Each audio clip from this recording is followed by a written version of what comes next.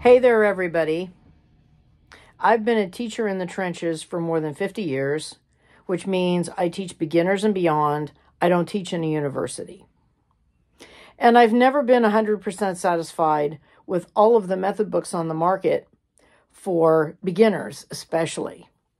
So my students, who knew this, said to me over and over again, why not write one of your own? So I did. And it's called Flow Studies and More for Trombone. It's available in digital and hard copy format from the website www.imbrassworks.com.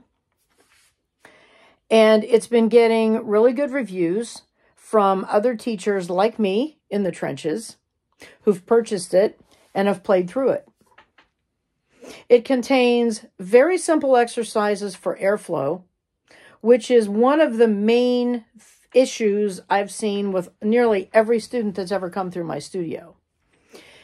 I teach you how to do airflow by not manipulating your lips in order to produce all of the sounds, because your lips will respond to the air flowing through them if the airspeed is just right.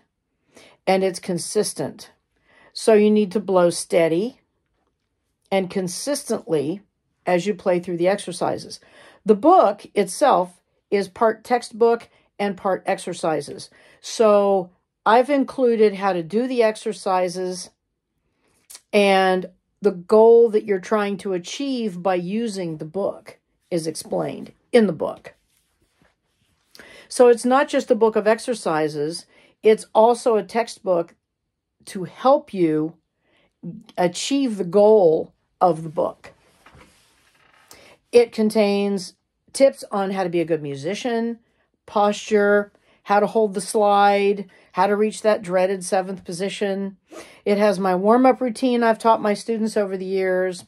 It contains more advanced exercises for bass trombone players and for more advanced tenor trombone players after you've done the airflow studies, and a section dedicated specifically to beginners, which others can use too if you're trying to learn how to lip slur, because there are different ways to lip slur on trombone, and I explain all of that in the book.